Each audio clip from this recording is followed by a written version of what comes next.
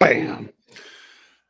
This is Rich Ledet, and you are watching and listening to the Break It Down show.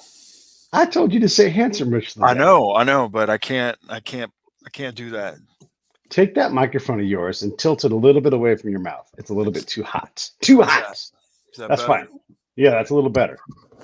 Hey, man, you and I, let's do a little bit of bona fides because folks don't know, and folks who don't know. And we got to give them an idea. We're going to talk about the state. We're going to talk about corruption and shadow governments. And we're going to apply some of what we did in Afghanistan to what is probably coming down the pipe in Ukraine. And I'm going to say this part initially up front.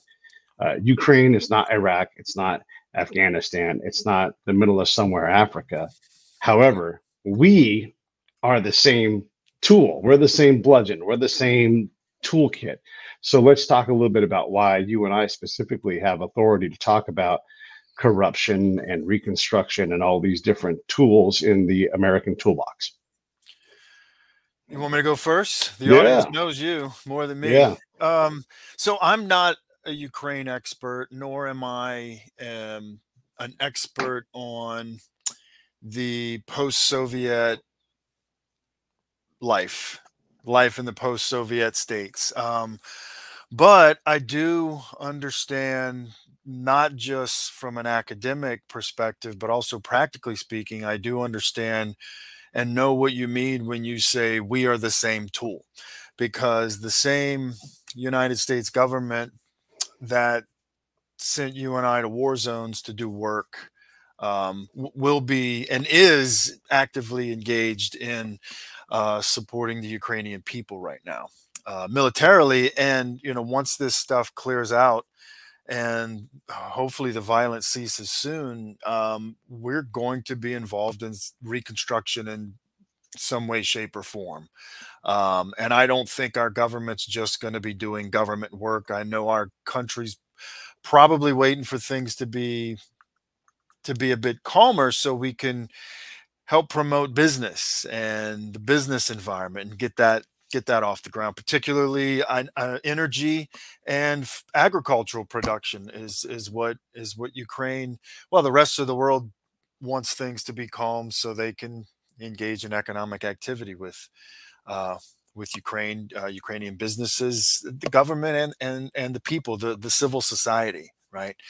Um, so I mentioned that I had an academic understanding of some of this stuff. I'm trained as an American comparativist by trade, but I've written, in addition to writing 3 peer-reviewed papers, 2 of which you helped out with, and a book chapter. Your names are on there too. I've have 2 peer-reviewed publications specifically on corruption, political corruption. But I looked at the United States, and I treated the states as units of analysis. So that's a bit of what I know. And if anyone in the audience wants to reach out, if you can't, if you can go on Google Scholar and find out who I am and see everything I've published. But if you'd like some direct links to article because of a paywall or something, just send me an email. Let me know. So I've got academic experience on the subject, but I've also got some practical knowledge, particularly working with you in Afghanistan, in addition to being an ex-infantry soldier myself. So I've got some familiarity with the DoD and working in a bureaucratic capacity for the United States government. That was long-winded, but did I get to the point? That's all right. I'm going to show you an image because one of the things, look, when you've done this work as long as I have, and then I bring someone like you who's got the academic experience, there's tells. And these are things where as soon as I hear someone with American talk about things, I'm like, oh, there's a problem, right? And so I'm just going to show you an image because these images are often tells. And there was a thing in the Baghdad province out in the country, that's the farmlands. And you hear and see these things and you go, oh, there's a problem, right? So I'm going to put this image on the screen. And Rich, you're instantly going to see the problem. Here we go. Okay, so there's a thing called the Green Medine, and the key word here is co-op. All right, so we're going to have a co-op out in the farmlands of the Baghdad province. Ready? Here's the image, everybody. Bam.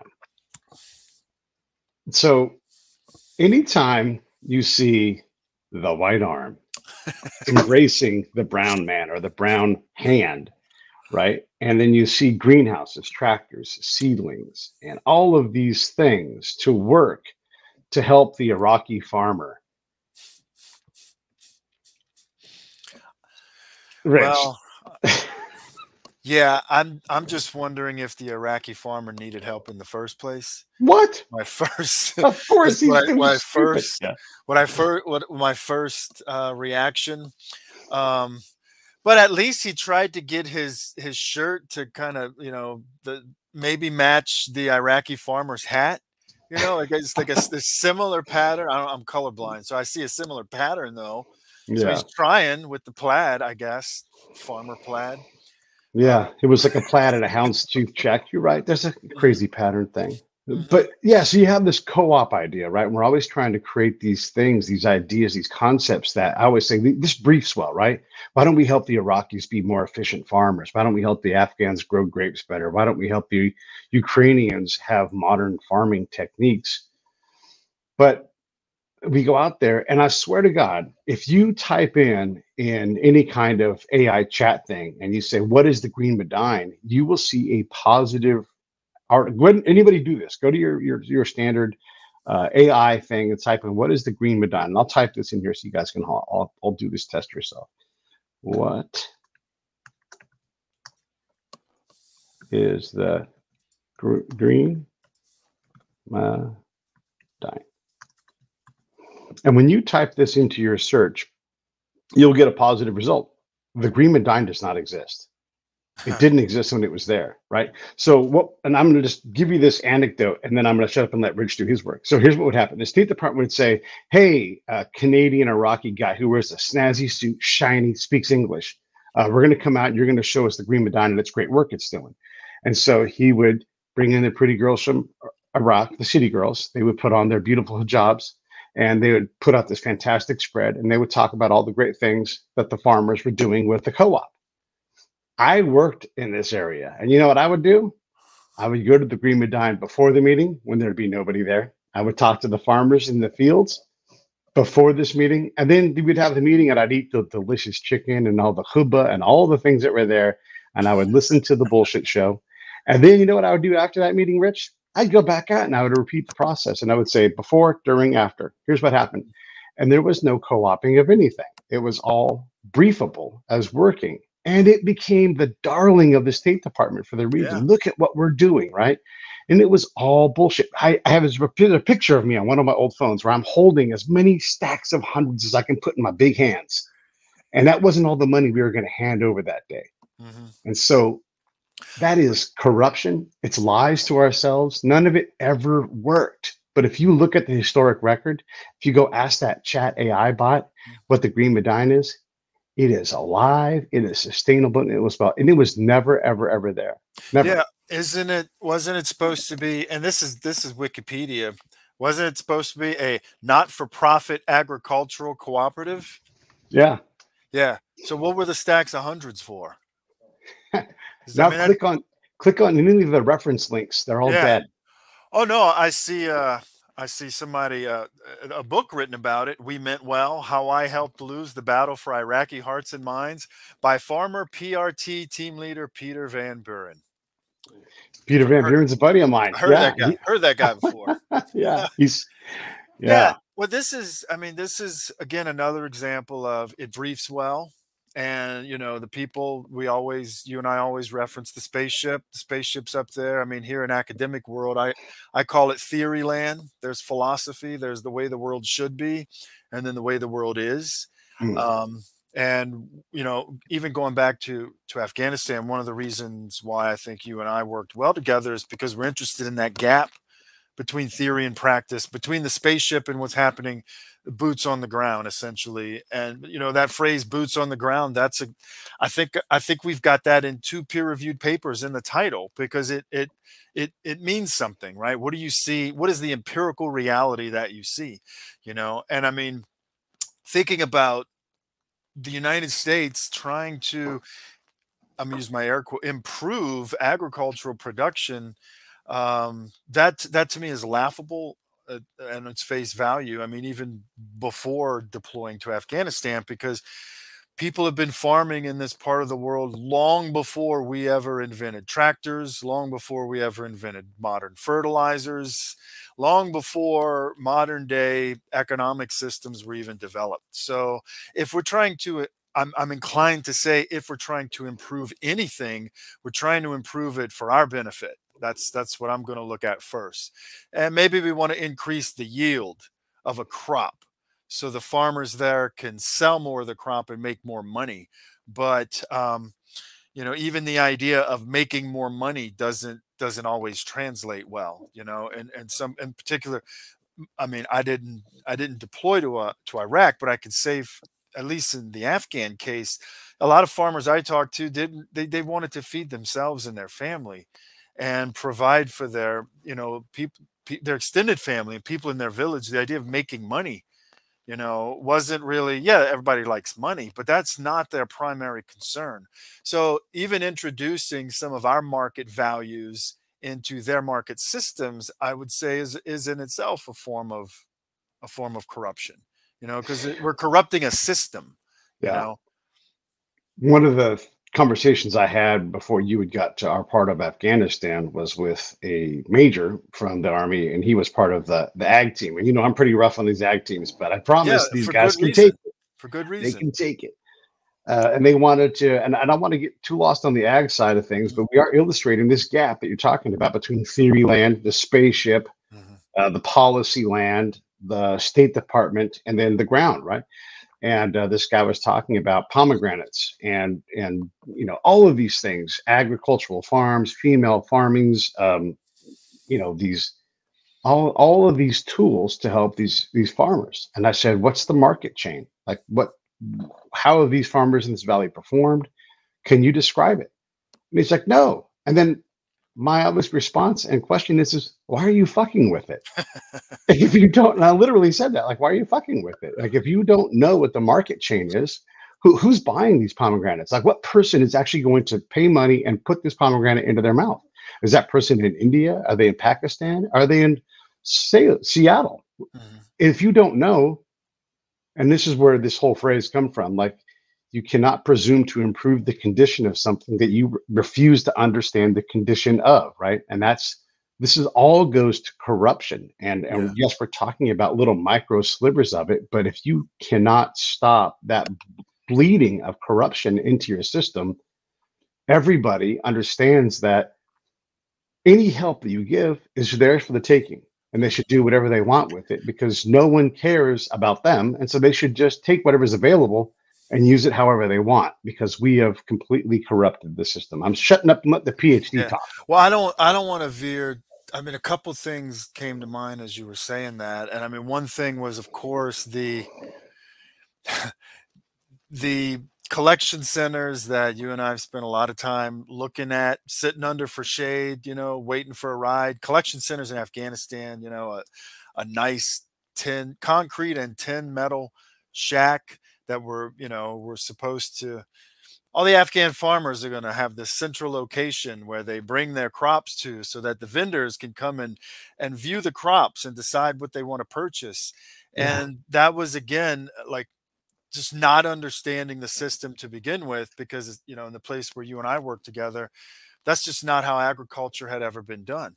In addition to the fact that we're asking farmers to put their produce under a hot metal, you know, in a hot metal structure, for one thing, um, that totally, I would go back to, you know, say, corrupted the system, because that's not how agricultural Mhm. production moved from the farmer to the vendor. The vendor wanted to see the plot of land where the produce was grown, you know, Yeah. and that was also part of relationships between the buyers and the sellers. I mean, not, you know, not the individual person going to buy a pomegranate, but the big business coming in saying, we've got a relationship with you going back generations.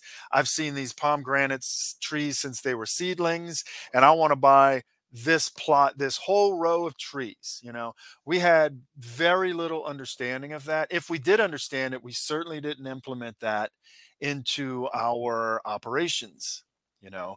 So having boots on the ground to make that observation about how the economic system, how the market works in the first place is valuable, but you also have to get that knowledge to the top, and it's got to be received though at the top.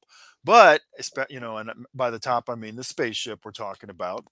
Um, you know, because in policy world there's often a tendency to overlook this kind of on the ground knowledge, and we see it in many of our different development efforts that we engaged in Iraq and Afghanistan, and we will probably make some of the same mistakes in Ukraine once the conflict kind of diminishes to the point where we, you know, we can operate a bit more safely. We're going to make some of the same mistakes because we're going to lose track of that local knowledge. We're going to lose track of what actually, and I'll use the word culture, what kind of culture has developed around, you know, whatever this thing is that we're working on, you know. So, you know, and the other thing I was thinking about, again, I don't want to get too far off base here, was, you know, I'm constantly brought back to thinking about, you and I wrote a paper with my life partner Sharon. We wrote that paper on the female engagement teams, and when you were just talking about how, you know, we just fundamentally didn't understand that thing that we were trying to change. We had really surface level knowledge. By we, I mean the Department of Defense, and to a great extent the Department of State. We only had surface level knowledge of, you know, the lives of women in Afghanistan. Now that surface level knowledge told us enough that women are worse than second class citizens in society. Taliban treats them harshly. And if you're paying attention to Afghanistan today, it's only, I would argue that it's gotten worse since we left than it was before we've gotten in there. And in particular, because our information is much more limited now than when it was before, right? But people at the State Department, people at the Department of Defense, the policymaking level, that spaceship, they didn't have the boots on the ground knowledge. And again, if they had it, they overlooked it, they avoided it, and they didn't implement it. Because, you know, there have been authors that have engaged in ethnography in that part of the world and have taught us a lot about what it means to be a woman in a Muslim culture, specifically in Afghan culture, you know, amongst Pashtun people. There's not a lot of it, but it's there and it's recognizable. But I think what happens is, you know, the people at the top, the policymakers, and that whole policymaking, you know, that whole policymaking process is often prone to overlooking things. And I'm not saying it's always malicious, but sometimes it is. You know, ignorance doesn't have to, ignorance itself is not bad, but once you know something and then you choose to remain ignorant about, for example, what's really going on in that village cluster with the women in that compound, not accepting that reality and not implementing it into your planning procedures, that in itself I think is a form of corruption, you know, because it's a form, it's dishonest, it's unethical, you know. A willful ignorance and remaining ignorant, I think, is, I will go so far as to say that that is an ethical challenge in itself, you know. But in this case, it's not necessarily always being done for personal gain, which is what you know, the more traditional definitions of corruption tend to involve. It's, you know, using your office or your position of power for private gain. You know, what we're doing, and specifically, I mean, going back to the female engagement issue.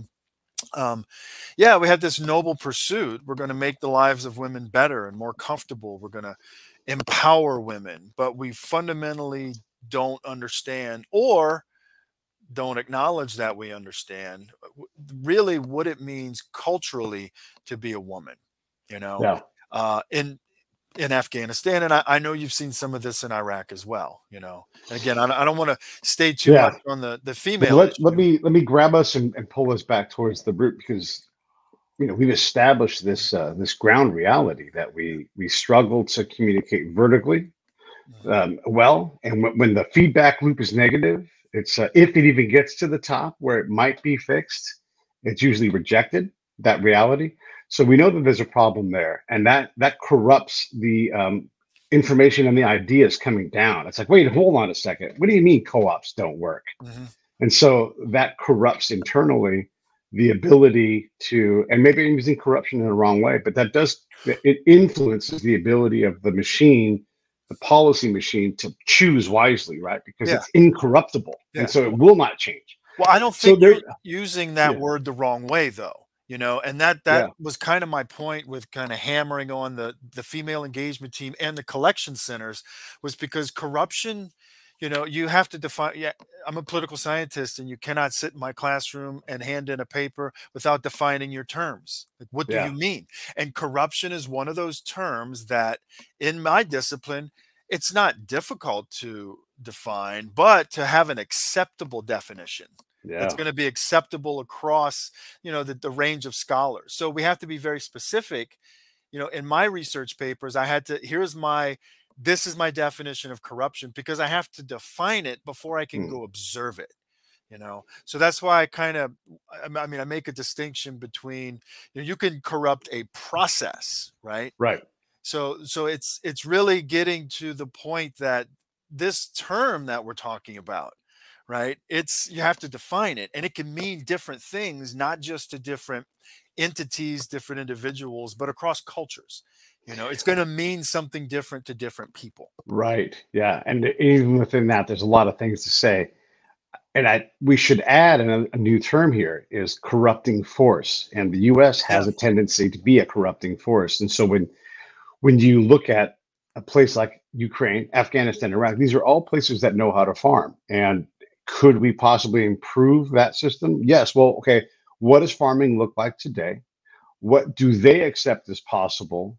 What might we do to slightly improve that? What external measure might we apply to ensure that that slight improvement is happening? I mean, like, this is a very systematic yeah, approach. And yeah, can we accept failure when this doesn't work? Because chances are it might not work. And when you go to a place like Afghanistan, where security is the one, two, three, and fourth priority of any operation, and you don't see your desired result because Pete and Rich say so, okay, well, Pete and Rich aren't here to lie to us. Why is this not working? Well, that's because the Taliban are saying, hey, knock that shit off. Like, I can't grow more crops and have more money because that's going to put me on Front Street, and Front Street's where you get killed. yeah. Yeah. Well, it doesn't just get you killed. It gets your eldest son kidnapped, and now Yeah. he's fighting for the Taliban. Now So, he's two finger Mo, right?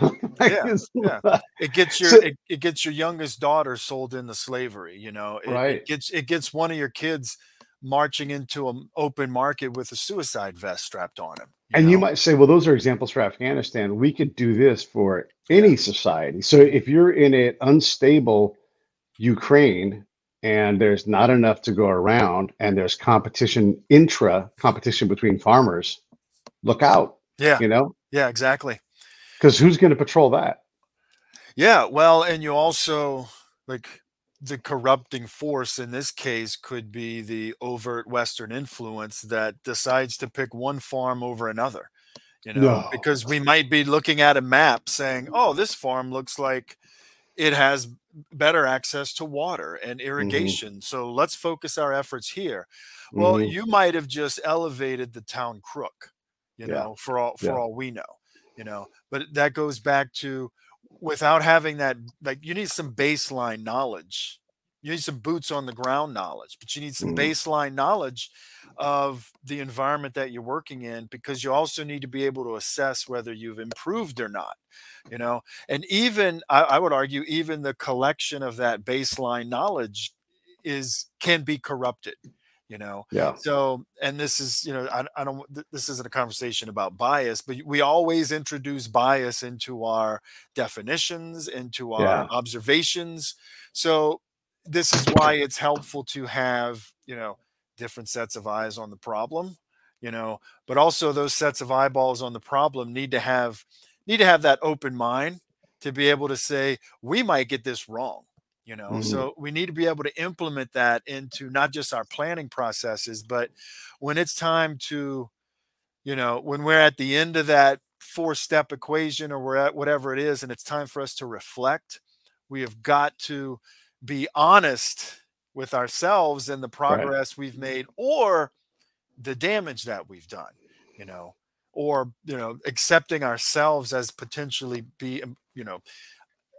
accepting our processes and our planning as also potentially a corrupting force.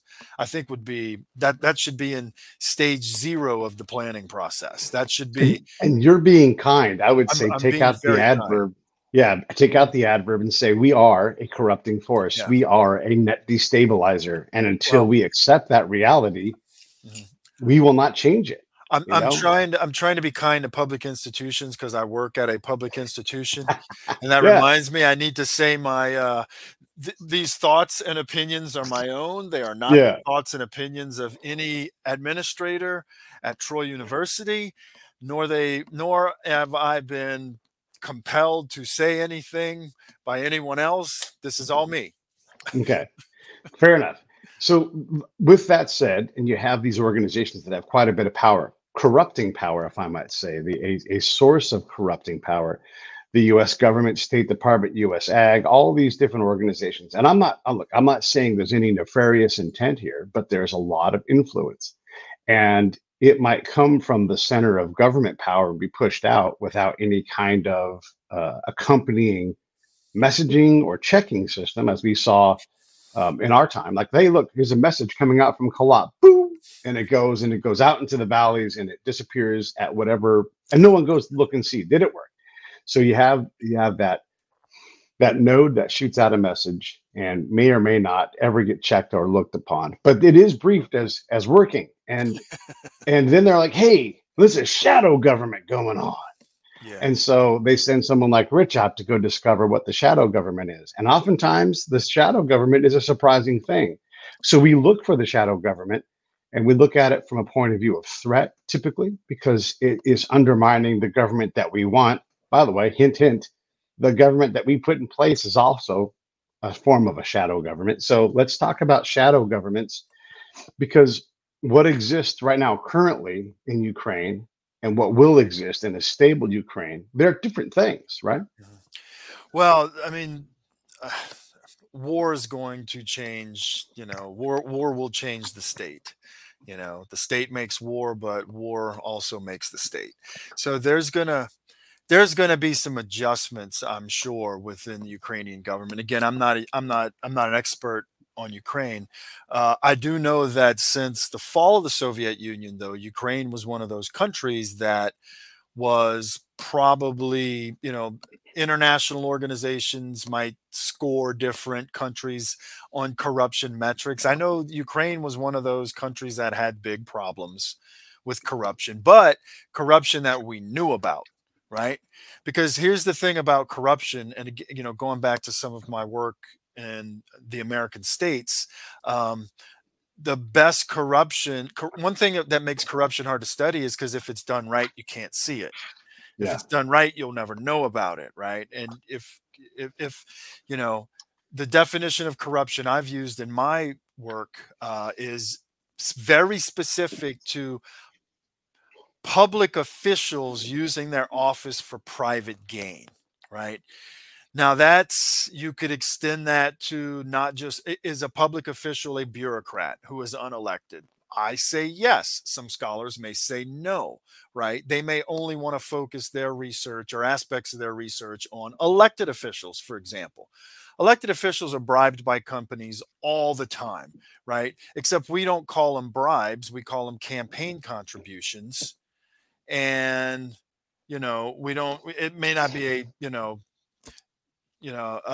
a corrupt businessman. We might call it an interest group, right? But these are all things that if you kind of look at these, even looking at the American political system in more abstract terms, I argue that the interest group system itself is just like legalized corruption, you know, Mhm. because it allows undue corporate influence into our politics. And I'm still not convinced that corporations are always looking out for me and my family. They're looking out for profits. That's why corporations exist, right? Right. So, but looking at going back to my definition of public officials using their office for private gain, right? you got a lot of kickbacks. You got a lot of, you know, here's a form of corruption I think goes understudied is nepotism. You know, people's kids getting sweet jobs in the companies because their parents are political figures, right? So I think that's a corrupting influence. Nepotism is a corrupting influence in our democratic political system. But, you know, I often want to be harsh on our political system. Now, Ukraine's going to have to figure this out for themselves, right? But they've got a history of experiencing but corruption that we know Mm. about. Now, also my, you know, surface level review of Ukraine's recent history, they have taken steps with the help of the international community to try to deal with their corruption problem, to try to not just deal with the corruption you can see, but address perceptions of corruption. Because see, Hmm. and that's one thing I had in my notes before we started this, because I wanted to, and I don't, again, I don't want to steer too far from your main point, but see, there's corruption that exists Yep. that we can see. There's corruption that exists that we can't see, right? Yes. But there's also objective corruption, right? How many people in your state were convicted of a crime that is bribery? Right? That is an objective measure of corruption. In fact, that's the measure that I used in some of my work, right? How many people are sitting in jail right now for corruption? Well, that's the Yeah. corruption we know about. That's the corruption that the Department of Justice went after and found, prosecuted. And you know what? The Department of Justice has a really, really high conviction rate. When they decide to go after your ass, you're damn near almost always done, right? But there's another type of corruption that is not objective. It is totally subjective. It might be based on people's objective ideas of reality, but there's the perception of corruption. Yes. Now, Yes. perceived corruption, I would argue, is worse. Hold on to your butts, ladies and gentlemen. Perceptions of corruption are worse than actual corruption because you can root out and get rid of and prosecute actual corruption. If it's government, if it's corruption in civil society, you know, nonprofit organizations, all the time. Charities are under scrutiny all the time because is the charity I give money to? Are you using 90% of my charitable contribution for administrative purposes? I would say that's corrupt, right? Because you're doing something, you're dishonest, you're unethical. You may not be criminally charged, you might be criminally charged, but the perception of corruption. So you can Mm. root, you could find and get rid of those corrupt politicians. But if people perceive their government, if people perceive corporations, if people perceive, I'll pick on the Supreme Court because they're in Yeah. the news these days. I perceive that Supreme Court judges who go on fancy trips that I could never afford, I perceive that to be corrupt because those people that you're going on those fancy trips with that are paying for those fancy trips have cases in front of you. I think judges should recuse themselves all the way up to the highest level. I think they should recuse themselves from any case that has to do with any of their friends. I don't care if the friend is rich or not. So see, I perceive there to be corruption. Now, here's why perceived corruption is worse than actual corruption. Change my mind. Yeah. Try to Yeah. change my mind about what I just said about the Supreme Court. Try. And good Let's luck with that. let me grab this and bring it back to another angle for corruption. So we had a friend of mine, Irene, was on the show. We were talking about state takeover of certain industries, and we know that there's so much Ukraine is a wealthy place in terms of resources. A lot of energy resources, a Mhm. lot of farming resources. There's a lot of money to be made there. And people power too. People power for Mhm. sure, right? And this is a place that, if left alone, can really launch itself forward in a way that will be remarkable in our lifetimes. And so folks are definitely think tanking, writing Mhm. papers, picking their bad guys, picking their horses, Yep. and they're competing externally to try to build the Ukraine of the future in their interest, because it's in their interest, but also in Mhm. Ukraine's interest, Oh right? And yeah. It's an everybody's competing. opportunity. Right. it's a business opportunity, it's a political opportunity, Yes. it's a geopolitical opportunity too. Right. So there's that. There's also, and I guess the best way to say this is, in our lifetimes there was a USSR, and then that broke, and everybody had to scramble to become something else. And so all of these different states that have continued to fracture. Yugoslavia is a great example of a place that still hasn't healed itself. Some areas are doing better, some areas are not. If you go to Eastern Europe, you're still going to see donkey drawn carts, and you're like, what part of the world am I in? This looks nothing like Great Britain, right? Like, it's completely different worlds. And so when you look at the former Soviet Union places and the business people that hustled their way through this totally new world, some of these guys were selling blue jeans in subways, right? And they became something. Some of these guys were thugs and they became something. And some of these guys were thugs that became legitimate business people that took care of people. Some of these guys stayed. It's a mess. And as you and I know, if you grew up in Taliban country, it's awfully hard Yeah. to change that perception that you're not still Taliban. Like, yeah, my cousin was a Taliban guy, is a Taliban guy. Yeah, you know what? I still wear tracksuits because I am from this area. However, I am a legitimate businessman. We have no idea what it is like to grow up in that community. We have no idea how to pick A from B from C and decide who is good and bad. We're Yeah. desperate to try to figure out who should be running these industries. We suck at picking the right person who should be doing it. We love to put the rock on top of someone's head and say, you're never getting out from under this rock, even though we have no idea. Rich, we suck at this stuff, right? Yeah, And it's we do. highly complex, and we try to put our reality on somebody else, and that's not our business anyhow. Yeah, well, even I mean, look, the people in Ukraine right now, they didn't ask to be, for the Soviet Union to collapse. I mean, that was their state. They didn't ask for their centralized government to collapse. Well, maybe some of them wanted it, right? Yeah, But they didn't ask to be born into that. But here's the thing: once the Soviet Union collapses, and you no longer have that central governing authority, and whatever sort of political culture and separate political culture, like whatever civil society had developed under the Soviet Union, that's going to be impacted once the centralized government fails.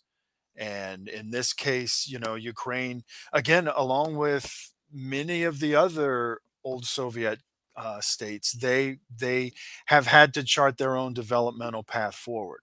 But what are we looking at, 30 years or so, since yeah, 30 plus years since the Soviet Union fell, yeah, and we're still, I know scholars in the US, there's some in my department that are still trying to figure out, like, where are these new states going. right, I mean, right, it's essentially what would happen if the government in DC collapsed. Well, then all of a sudden, guess what? I'm in Alabama, and now Alabama is my nation, and you're in California. California government does things their way. You know, there might be some people that want to move out, move back in. I don't know, but it's kind of hard for us to fathom that because we live in a we have more stability. But I will say this, but to go back to what you were saying about, there's still donkey drawn carts in some places in Eastern Europe, and you're wondering, why are all the tractors in Ukraine? Well, they took a different developmental path, and their trajectory, though, was born out of instability. Even the Soviet Union, whatever stability they tried to impose, I mean, after the Soviet Union fell and we were able to study this stuff with more clear lenses, because the Soviet Union was a closed system. You didn't have a lot of you just didn't have a lot of information. We had a whole lot of American political scientists that were Soviet scholars that all of a sudden, well, wait a minute, what are you going to do with the Soviet Union once the Soviet Union collapses? Do you have a job? Oh yeah, they actually had more work to do, because they're the people that had the bit of knowledge we had here in the West about that system in the first place, you yeah, know. So there has to be some understanding, though, you know, once you separate Ukraine from the Soviet Union, what's their trajectory going to look like? It's going to be based to a large extent on the remnants of the old system, but what's retained by that government. And Yeah. this is a country, like I said, going back a little bit that I do know about Ukraine, they were labeled as one of the most corrupt countries again and again, but they had taken steps in the last decade and a half to try to make things better, right? And by better, I mean less corrupt, to try to get rid of some of the criminality that was inherent in their political and economic systems, you know? So I think we should, if anything, try to introduce that into the conversation, Mm. because this is a country that, for all of its resources, for all of its wealth, this is a country that essentially had to start at the bottom and had to start from scratch, you know, and root out the corruption that was left over from the Soviets, from the Soviet era. But you also have to deal with new corruption that's going to spring out.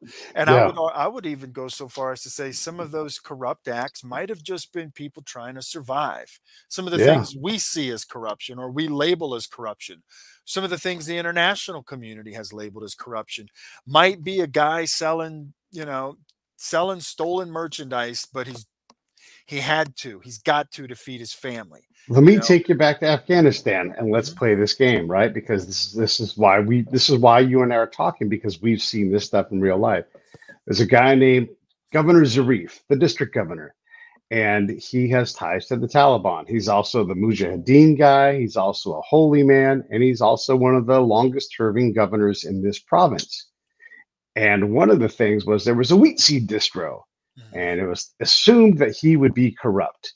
And if you looked at his bio that we collected on him in the two shop, he was definitely tied to the Taliban. By the way, Mullah Omar lives 2 miles from the base camp that we're on, right? And so this is Mhm. Taliban country. And if you don't know who Mullah Omar is, let me just tell you, he is bad guy number one. He is Raiders of the Lost Arkian in his ties to the Prophet Muhammad, right? Yeah. And He so started the Taliban. yeah, and he wears the robe of Yep. Muhammad. It's like, da-da! So He's the boss of yeah, bosses. he's the boss. He's got one eye. He's like straight out of central casting for Afghan bad dude, And he right? And was he wears, living down the road. yeah, and we couldn't do a I had thing to no catch him, idea. right? And so when we say like that Zarif is tied to the Taliban, yeah, probably because this guy knows how to survive anything. But when we talk to him, we're like, hey, this guy wants to govern, and if we get out of his way, every time we do, he takes more and more of the reins, and he governs in a way that makes sense. And we're Mhm. not telling him what to do. And so we watched him progress, and the more we got out of his way, the more he did what he was supposed to do, and it was working. But you can't convince the two shop that he's not this bad person because we have self-reported bad guy, bad guy, Mhm. bad. And anytime he does anything that we think we don't like, it's like, here's another bad thing. Here's another bad thing. So this informs my decision on Ukraine is that we are bad at this. And so if you have someone that's like, oh, this guy sold uh, gas to people because he had to feed his family, or he had a business and he's like, hey, I'm going to go do a deal, but to do this deal I got to go talk to Jeff the mobster, Mhm. because if I don't talk to him, I don't get to do this deal and I might get myself cut out of life, right? Yeah. And so we have all of these things where we don't understand there, and I'm going to use some of your terms here, or you're going to correct me on this, but the civil society is like requires that you have to go accommodate certain people because they own part of the economic reality because the state does not. And Yeah. so to work, you have to do these things that makes you look illegal, but you're really extra legal because the legal system cannot provide. And so in Afghanistan, for example, and in Iraq, the civil court handled things up to and including murder, right? That's weird to us. In Ukraine, in post Soviet times, a lot of things are handled outside of the law because the law, the state couldn't handle that. So when we look at Yeah. some of these guys who are corrupt, a lot of times these are just people who are like, "Hey, I'm making sure the kids are getting fed. I'm making sure cotton is getting to the mill where it gets processed. I'm making sure that," and then you just line all these things up, and we're like, yeah, but you're an asshole. And Yeah. so it's like, what do you do about that, right? Yeah. And if Well, you're the guy who's an asshole, how do you unasshole yourself? yeah. Well, see, and here's the thing: is Zarif. had to know the Taliban, or he wouldn't have been able to govern, because he was governing a space that was, I mean, we had bases there, but we didn't own that place. We didn't control much. I mean, we might have controlled the skies, but that we didn't control the, well, what we were supposed to do. The heart, we couldn't influence the hearts and minds, but Zarif could.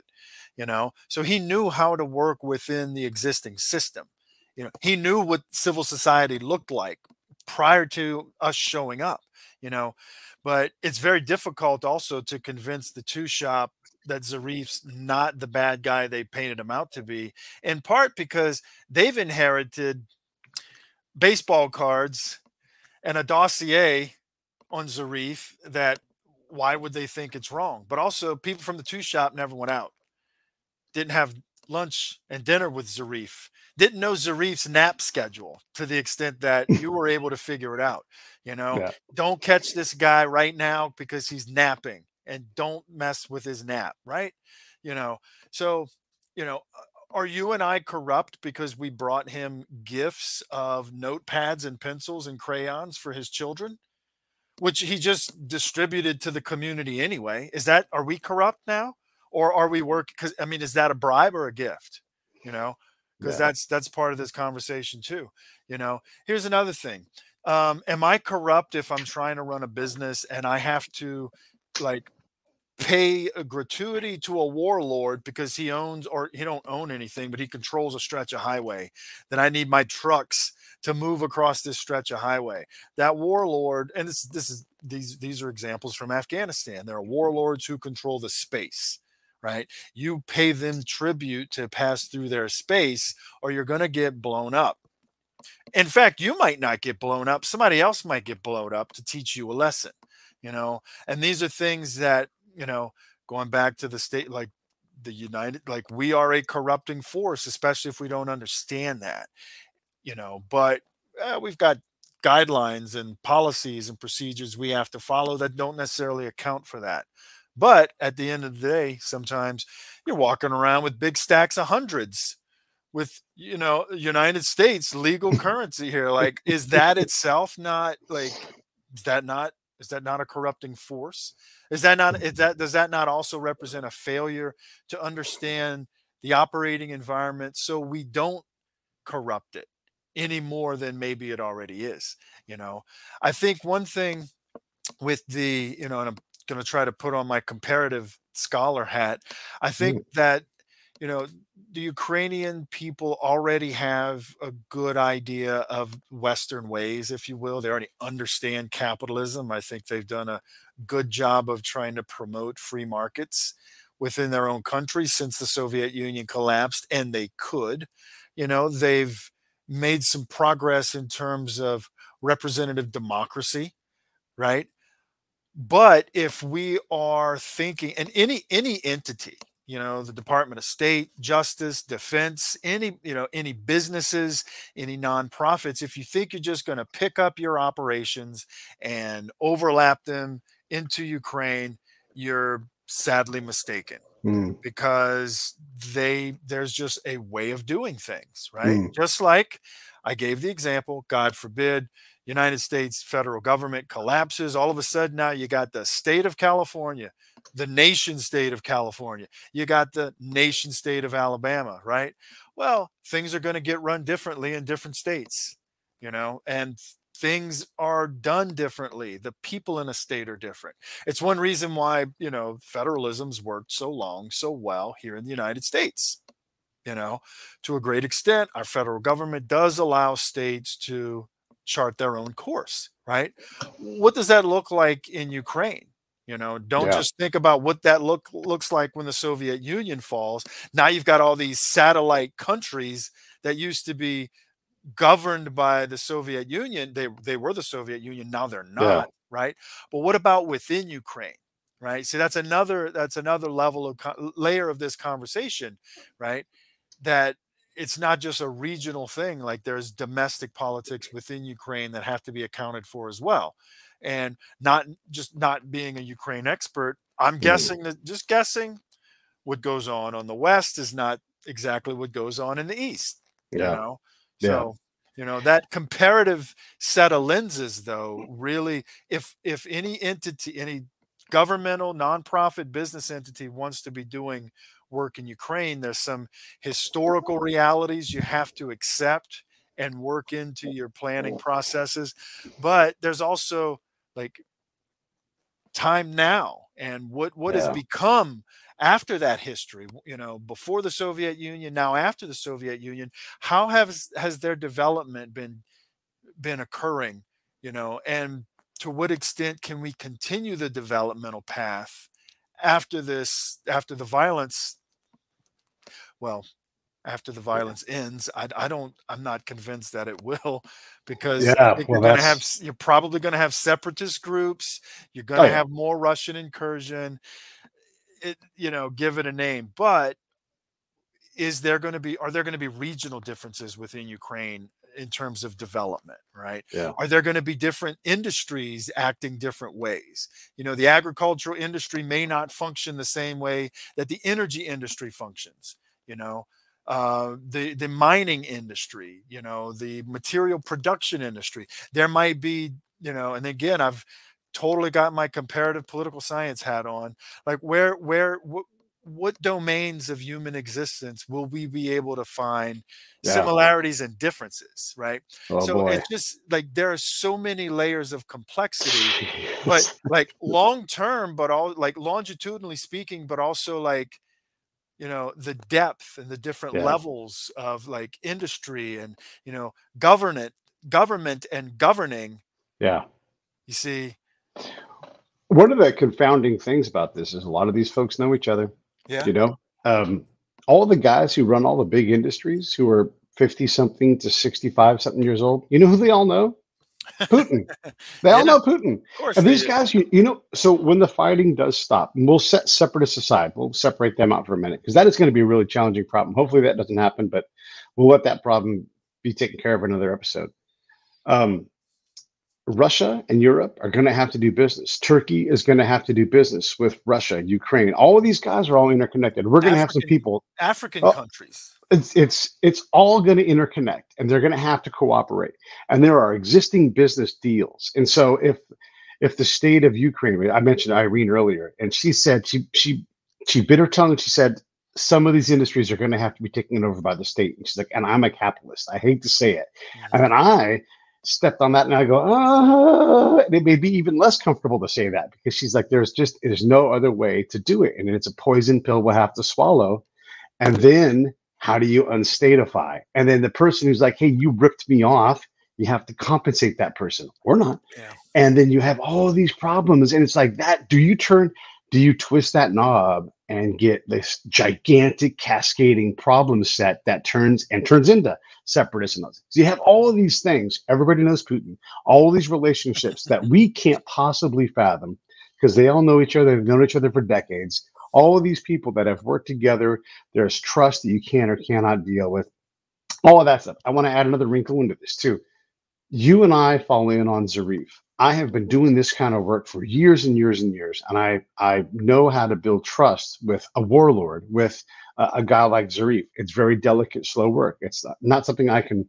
I'm good at it, and even I like don't doesn't always work right. And a lot of times when I fail, it's with an American. Like they're like, nope. Like you remember the Air Force major who hated us, right? And so if I don't get there, I'll say this: you don't end up having a relationship with Zarif, right? Because I had to Yeah. convince the team to leave me alone because I knew how to talk to commanders, and the commander said to me, "Go out there and help me figure this out." And that was Jeff Stewart. And I'll probably have him on the show to talk about this as well.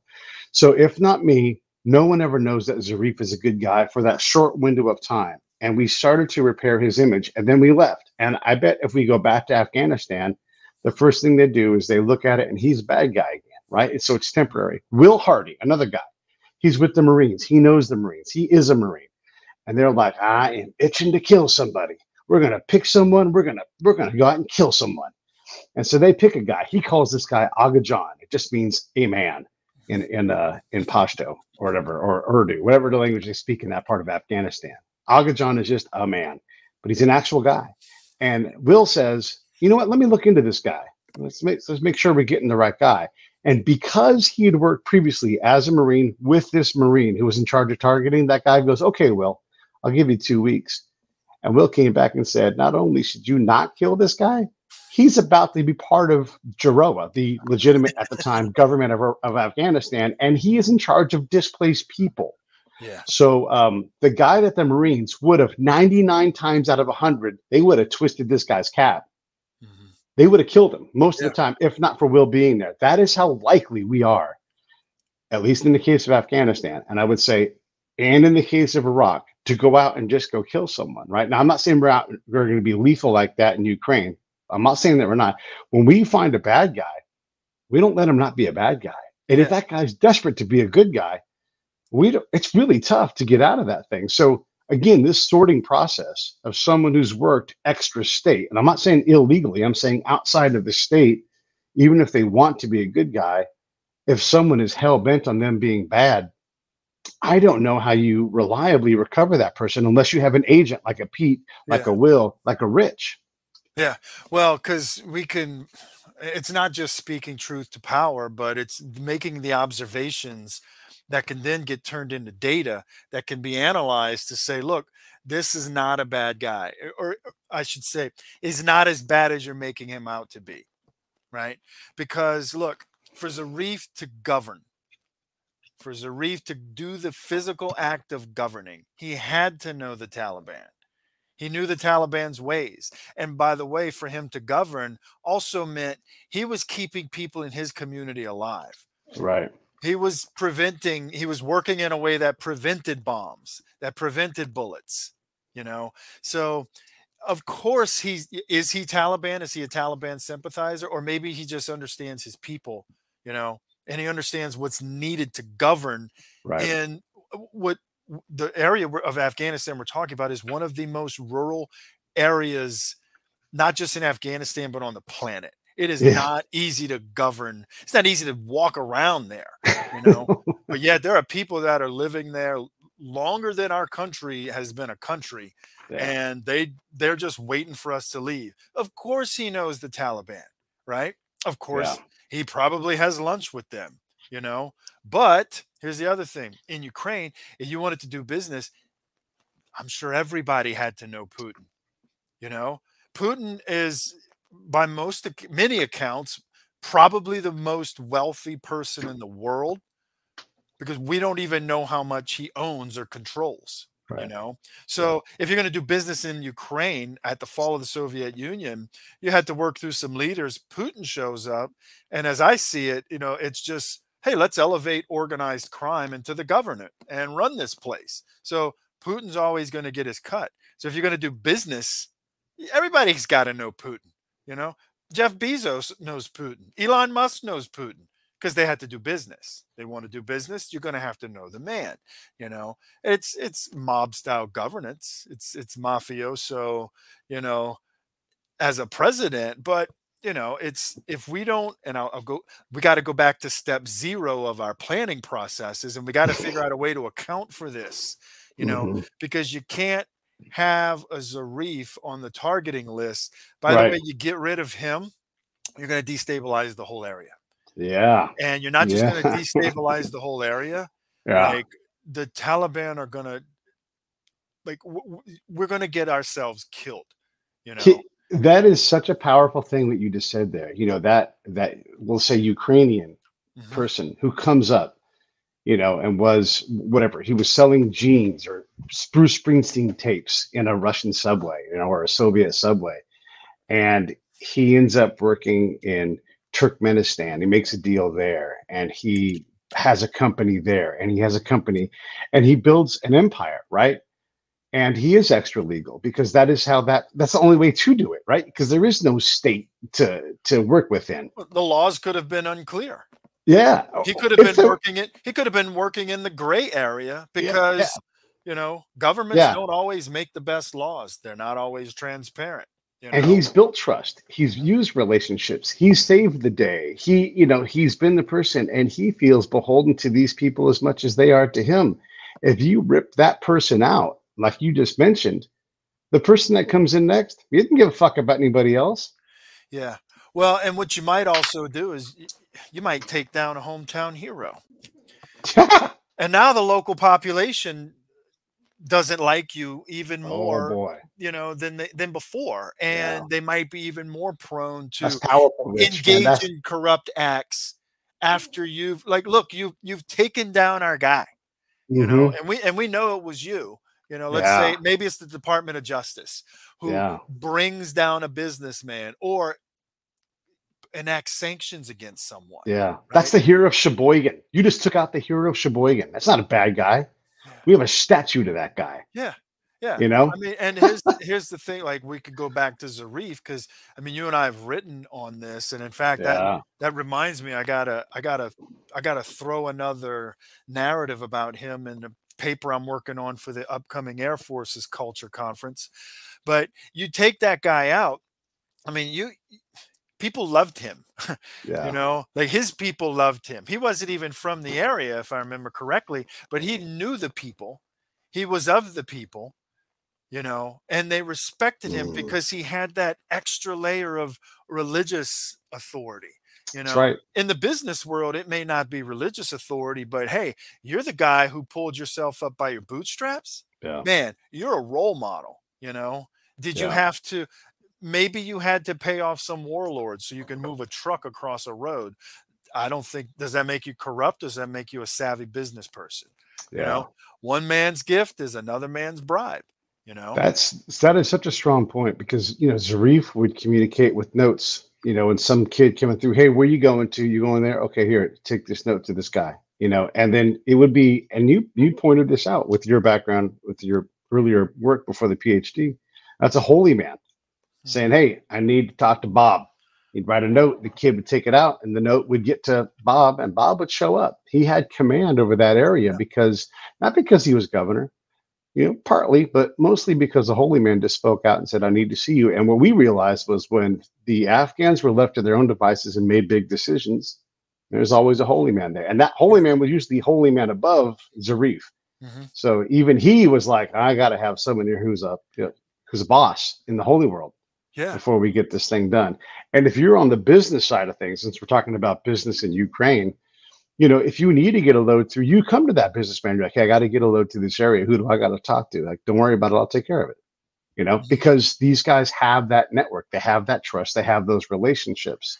And to get things done, that's how they do it. We may not like that here, but if someone from there came here and they said, hey, I want to get a load of something from Chicago down to Alabama, he's like, well, you got to be careful. You don't pay your gas tax each state through. You have to fill up. And every state with Yeah. your big rig, the government will all come after you. So Mhm. here's how you do it. And we Yeah. would explain the same process. Pay your Ours tolls. looks different. Yeah, Pay your absolutely. tolls. Yeah, and you Don't. cannot avoid them. That's right. If that way station says it's open, you have to stop there and you have Yep. to pay. You have to have your invoice. No, you cannot over. And we would explain our process, and it would seem cumbersome, burdensome, and stupid, Yeah. and they But would want to avoid it. but we've also got more of a functioning state that Right. levies tax, that has the ability to raise revenues through taxation, Yeah. and also put up a stop sign and say you have to stop at that stop Yeah. sign or we're going to extract another fine from you, Exactly. another Yeah. form of taxation. Now, as I see it too in the post-Soviet space, like the political science and scientist in me says, how many businesses, how many like civic groups were operating in the absence of law, in the Mhm. absence of a state? See, the state's supposed to provide security. you Right. know we got Alabama state troopers. We don't have enough of them, in my opinion. These state troopers, we're a very rural state here in Alabama. The state troopers have each state trooper has like hundreds of miles of highway, Yeah. right? That they Yeah. can't possibly, and this is a public safety thing, you know. So anytime I hear like, oh, there's a budget crunch, we're gonna not have as many state troopers, I'm like, that is crazy. But we also have a government that functions a little bit, I hesitate to say better, but Yeah. functions. We have a functioning state. In the absence of, Soviet control, now all of a sudden you've got all these satellite countries that have to go at it on their own, So who's providing safety and security, but also who's extracting taxes from business, from individuals, just to keep the state functioning, because the state Yeah. doesn't function without resources. So my guess is you probably got more than one business person, especially in Ukraine, who had to exist in the absence of the Yeah. rule of law, had to Yeah. exist in the absence of, we like to talk about free markets and capitalism, but look, every government controls its economy some way, shape, or form. All economies are mixed. Okay. Hate to tell you this out there. There are no pure forms of an economy. No. In fact, there might be a more pure form of an economy that we left behind in Afghanistan, because now they're back to bartering, you know. Yeah. So, Yeah. so you know, how do individuals exist in Mm, interpersonal relationships, but how do businesses exist yeah. in the Yeah. absence of a state, or in the absence of a functioning state? Because one thing the Yeah. state's supposed to do is provide security, but then it also has to manage the welfare of its population. Then that's more of a developmental definition of the state and what the state is. But, how many Ukrainian businessmen were just operating, eh, not just trying to pull themselves up by their bootstraps, but maybe they're trying to, like, they already have successful businesses. They're trying to keep them successful. Right. And all of a Right. sudden, your government has collapsed. So what are the elements that are going to rise to the top to Sure. kind of manage, the functioning of society, you know? Yeah. Or if a need shows up, or someone entrepreneurial says, I can get my hands on X, Yeah. this much of this, there's this thing, but you've got to enter into an unknown space. You got to go to, oh, I don't know, Kyrgyzstan, because there's this unused raw material or this thing. And you like, can you help me create a deal? Yeah, I think I can. You need an entrepreneurial person. You also need someone that has the connections to close that loop. Mhm. And when there's not enough things out there, you come across these things because you're a person who can do that. And this is like the classic Thomas Sowell middleman, right? Like, oh, we hate that Yeah. person, but who else would do it? And yes, you make money when you're a middleman, when you can stick your neck out and you can close a deal. We tend to not like that person, but they're everywhere because there's opportunities to like, if you were a sheep herder and you can sell 50 sheep, you never raise 200. But if that person comes along, like, can you raise 200 sheep? Yeah, I can raise them, but no one's going to buy 200 sheep. Like, I'll sell them. Can you raise 1,000? I can raise as many as you want. All right, I want you to raise 2,000. All right, then I do. And then all of a sudden, that person becomes much more profitable because someone else can sell the sheep because they're busy raising sheep. That's their job. And so those middlemen, they uh, they get characterized very negatively. And Soul's work on that stuff is brilliant. And you see the rise of these people that do well, but they're typically, because we can't account for how they do it, and yet there they are, and it's almost a universal truth throughout humanity that these folks that fill these gaps, that take these chances, that go do things that no one else wants to do, they over time they do really well. If I was, and I'm now I'm thinking about how to research this problem, Yeah. and I think you could get a lot of traction. You could learn a lot if you could. You wouldn't even have to go back in time, but I would do like some interpersonal interviews with Ukrainian business people, and I would have maybe a standard template of questions to ask them. But I would ask them open-ended questions and ask them, like, I would want to know, like, were you doing like business as usual? Okay, Soviet Union collapses, then what happens, right? So in the absence of laws, or if the law is unclear, like, there's still a culture of business that develops, right? So I would like to know, if I had like one question that I could ask of a random sample of Ukrainian business persons, I would ask them, has the law have laws, or I would want them to talk about how laws that govern their domain of operations, their businesses, have they changed? Have they changed? How have they changed? But also, like, I could see a situation where business people are operating in the absence of law, and then all of a sudden a law comes along, and, like, wait a minute, you've changed the way we do business. Maybe nothing illegal was happening anyway. Well, it couldn't be anything illegal because there were no laws, or the law was unclear. Or here's another one that kind of throws me for a loop. Maybe it was one of those laws that aren't really ever prosecuted. Mhm. So we're just doing business. you know? Yeah. So I Yeah. would like to know how many people got caught up in, no, we're doing business one way and now the law Yeah. changes. Because it takes time for business to, not all businesses aren't always trying to break the law. That causes them trouble, Yeah. legal trouble, right? Yeah. Department of Justice comes down and knocks on your door, and you don't want that at, business Yeah. headquarters. But how long does it take business to catch up to the law? You see, I guess that would be Yeah. one of my talking Yeah. points. Like, regardless of what the business is, you know, like, hey, a new law Yeah. passed. Like, how do you catch up to that? You can't just flip a switch and, like, all of a sudden change the way your manufacturing processes work. Maybe you can. I'm not a business person, so Yeah. clearly It I'm strikes not. me. It's interesting too when I think about all this stuff, and when we come in and try to do this reconstruction, and again when we assess these people in Ukraine and these successful business people, I bet because I know people. If you've spent the last several decades surviving, thriving, making money by using business as your main tool to solve problems, I bet that's your default for solving problems. Like it sounds ridiculous to say that, but to prevent this war, to patch up things, you're like, hey, let's make a deal. Let's bring so and so in on a deal. That'll make them less crabby. To include Putin, like, hey, can we just Yeah. prevent war by just like let's go make a deal and let's cut Putin in and chill him the fuck out a little bit, like that. All of this stuff, like if we and look, this is globalism, right? Like, can we just be so interconnected with business?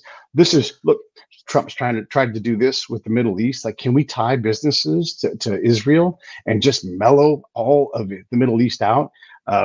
That's what Netanyahu's saying. He's like, let's all just go make a bunch of money on technology, Middle East. That's chill, right? And so when you look at Ukraine and Russia and all the partners around there, these business people are trying to do the same thing. They're trying to say, let's all go out.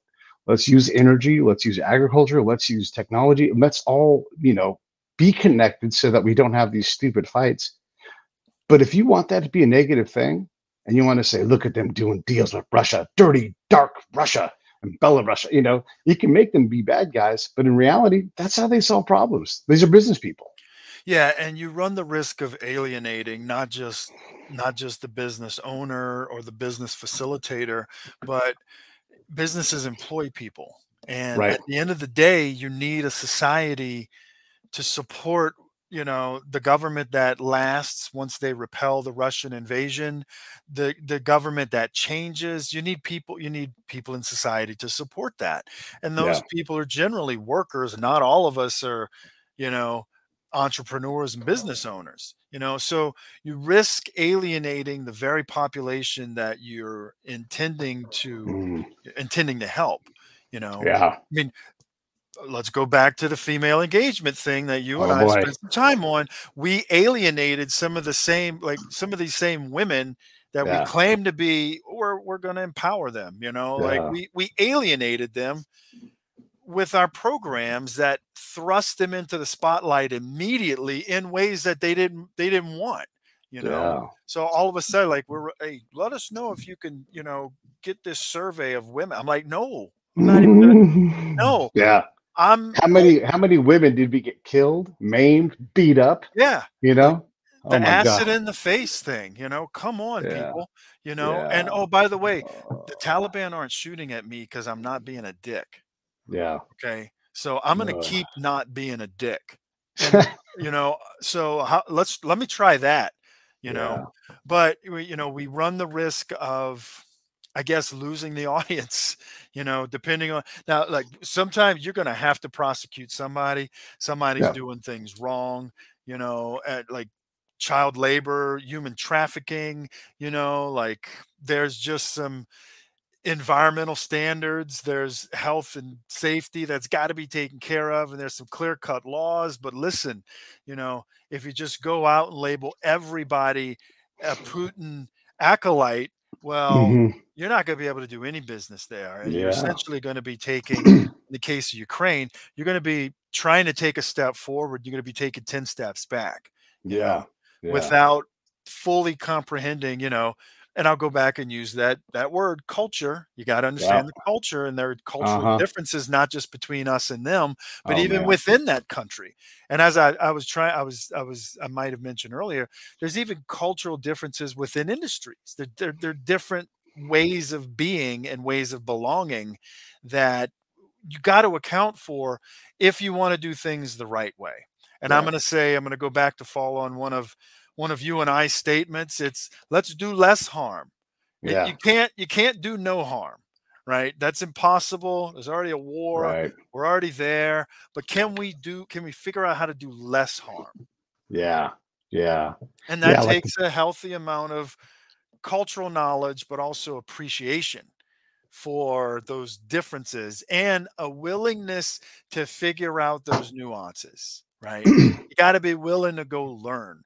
You got to be willing to go back to stage zero and maybe recalibrate some of the hmm assumptions that went into your planning before you got to stage one.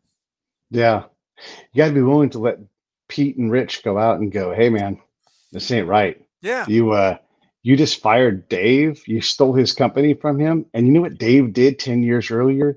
He and this town, they fixed this miracle thing. You know, they did They this. And he kept the said, no schools matter open, what, you yeah, no know? matter what, these schools will always stay Yeah. open and We it's have a your town. library because of this guy, you Yeah, know? we did this together Mhm, and it'll never change. And you guys just changed it. You guys mhm. just broke the contract Yeah. and they're pissed about that and they're never going to forgive you. This reminds me of the time in Iraq when we had like the Iraqi general, like, you're the boss. This is all your territory. And so the Iraqi general came over to the American camp, and the Americans are like, yeah, you can't come on this camp right now. You know, sure, you're the senior commander in this area, but you're going to have to wait outside the camp. And they sweated that dude out for hours, and he was pissed. And he didn't forgive a commander for the next 3 or 4 commanders until we left that area. Yeah. Never forgave us, He right? should. He shouldn't. And I told every commander, like, this dude's going to be pissed at you, and he's not going to be as cooperative as you want him to be. You might think he's happy, but he's holding something over your head, and I'll tell you what it is. And so these guys would all try to roll out the red carpet. He was still mad, and there was no fixing it. Yeah. We didn't ever figure out how to fix it. And so these kind of things, these are these nuggets that you have to have a Pete and a Rich to go, listen to me. There's a problem here. You got to go fix that community. You better bring Dave with you because Dave is the one that knows these guys. And you better say, you know, we fucked up. We're sorry about this. We didn't mean to fuck with Dave. We didn't know. Yeah. And you got to make right because if you don't, it's going to be impossible to fix. Yeah, It's, once you violate trust, you know, especially yeah, when it's disrespect is hard to come back yeah. from, Oh, you man. know, and it's really like in interpersonal relationships, it's hard. But when it's Yeah. done by governments to people, you know, those Uh-huh. governments lose legitimacy. And governments that aren't legitimate in the minds of their people, you know, this is one reason why Afghanistan did not work the way we wanted Yeah. to, because we Yeah. never really bothered to, oh, we had a legitimate government on paper, Yeah. but you know, you and I go on a patrol right across the street from the district center. Oh, We go a boy. few miles out and it's like, hey, you know, what do you think about the government? Like, I don't think about the government. The government Yeah. doesn't work. In fact, district governor still owes me money because he took some of my goats for a party and never paid me, you Yeah. know. Well, why don't you guys use the courts? Because if I use the court, my son's going to disappear and be in jail for 9 months. So I go to the Taliban. We got this thing called Sharia law. Perhaps you've heard of Yeah. it. And the Taliban Perhaps. judge gives us a swift decision with the authority of God, Oh, and we man. abide by that every time. Yeah. So what do you mean, Gyroa? You know, what's This that? I gotta tell this story because everybody needs Mhm. to hear this. So Rich and I were tasked to figure out some things about rule of law, which by the way, the American rule of law guy was not all that comfortable with, but he was privy to all our reports. And we went and talked to the judge. The judge's not the point of this story, but one of the things about him was like, why is he not getting cases to hear? And so first he's like, I would love to hear cases. I don't know how your guys' court works, but judges in our court, we don't go get cases. They're brought before us. And we're Yeah, like, ooh, great point. yeah. He's like, by the way, I still don't have my furniture. I have an Mhm. empty room. I sit over there. Third, I'm terrified of these people. I'm not from around here. The rule of law American guy said he was going to get me a gun. I'm still Yeah, waiting for that. yeah. I'm going on vacation and the other judge is coming in. You guys let me know what you find out. So that's part one of the story. Part two is Rich and I go across to the other district, the center of the capital. So this is the most populous district. Hmm. We leave and go to the capital, and we're going to go look more into rule of law and try to find out why the top cop and the prosecutor aren't bringing cases. We get to the chief of police's office, and outside his door, for all the way down the wall, are dads waiting to go see the boss to find out about their kid and how they could get him out of trouble. So Yeah. court was happening every day. It just didn't Court. involve that judge. No, The rule of law guy was not happy about our reform. no. Because this is the system we gave you and you're not using it. No, Yeah, they had integrated their old system, which was very informal. yeah, They integrated that into the data. yeah, In fact, they never changed, but yeah, they and in fact, had we let them integrate their way into, our way of doing things, it might have worked better. But one problem that we have, that we had in Afghanistan is there's no swift justice in the gyroa system. Well, because there's processes, there's procedures. You got to collect the evidence. You got to, show the evidence to the other side. You have to get lawyers involved, and they're like, we don't do any of that. yeah. We go We're going to find, send this off to the crime lab, and everybody's like, yeah, "What are you yeah. talking?" What crime? If What are you I talking about? ever took the time to do it and went to the crime lab, I could say, how many times do you guys send cases out to a court and how many times are there convictions? And that Mhm. number is going to be somewhere around zero, Yeah. I didn't just pull the 9 months number, out of thin air. Like that was the wait time, at Yeah. least 9 months.